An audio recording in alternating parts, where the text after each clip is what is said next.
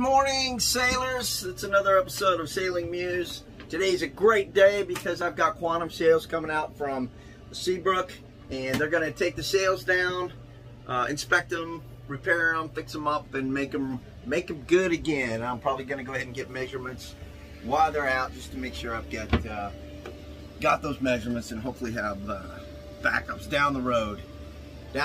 So we're going to get them running again so that we can get back out in the water, man. It's so overdue. I'm so ready to go. So anyway, so I thought I'd give you guys a little update. What's going on? I've been back in Kima since last Tuesday. Had to motor back down the ship channel.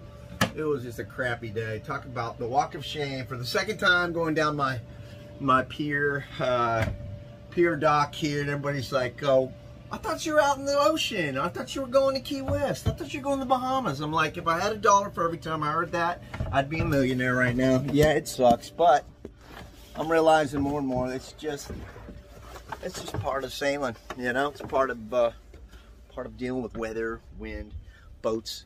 They like to break down all the time. Anyway, so today is the day they come out and inspect my sails. I need some restitching on the mainsail, kind of up at the top up there. It's kind of coming loose a little bit, you can see. And of course we have the original issue, my Genoa clue that came loose. Basically it ripped at the corner there. You've got straps that are sewn into the clue in the corner that attach to this ring right here and give you your controls for your Genoa. So they're going to take them down today, look at them, inspect them, take them in the shop, give me an evaluation on them, and see if they're repairable. Most likely they are, so that's good news. And it sounds like a really quick turnaround too, so I'm really excited about that, so I can get back out there. I've addressed my electrical issues. I had my fault. I left some contacts open on the old fuel gauge. Now that it's a electronic fuel gauge, the manual fuel gauge, the wires were touching on the inside of the helm, on metal of course, so I was getting shocked, and so that's fixed. And then I had a fuel leak also from overfilling, and the old fuel cap down there, it just didn't have a really good seal on it, so I went back and readdressed it, put some fuel resistant gasket goo on it. So it was a beautiful day today. I've had my coffee, had my breakfast. It's just another day at here on Muse, and we're excited to get back on the water. Hope everyone's doing great out there. Thanks for all your support. God bless.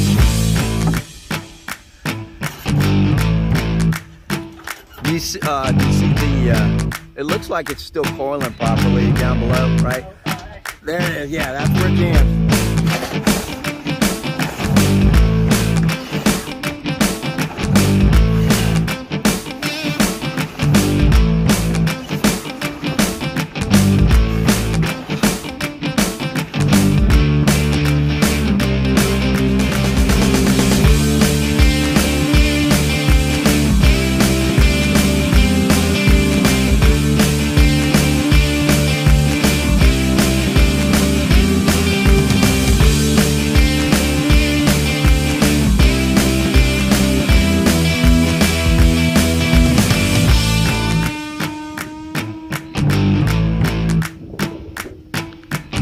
So in the process of dropping the Genoa down, I remember last time I had the guys checking out my riggings, the guys out here at the company called Sticks and Riggings, they told me about the little plastic shim that goes down and around in here. And while I was unhooking this shackle from the leech loop,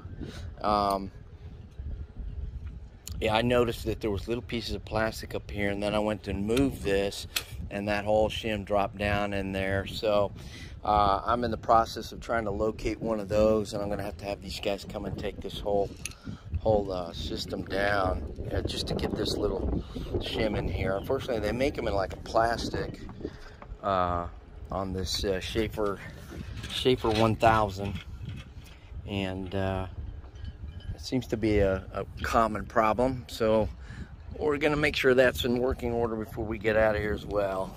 Only problem is it tends to delay things. You know what I mean? Damn it. Hey, so good news is Muse's sales are in really good condition from what I understand from the sale repair guys, Quantum Sales out of Seabrook, Texas. They said everything looks really good, just needs to be beefed up a little bit. I do believe that it's going to be a real quick turnaround and sales will be that much better. We're just going to redo all the loops at the end, what they call the webbing, and get those all secured and strong and ready for some good sailing. I've also got the parts ordered for the head spindle. The problem is that I'm going to have to kind of wait for these guys to come out and take the Genoa furling apart and put this on. So they're a little behind, like most boaters and boat companies right now. Lots of delays and takes a little time. So unfortunately, I'm probably going to be out for another 2 to 3 weeks, hopefully sooner. Really excited to get back out in the water and have some more adventures out on Muse. Check out this shirt. Can you tell I'm a rocker? Anyways, we sure appreciate you checking in with us and watching our videos. We look forward to meeting and saying hello to a lot of our fellow sailors out there and seeing you out in the great blue water somewhere. Cheers, everybody. Go Muse. Go Mouse.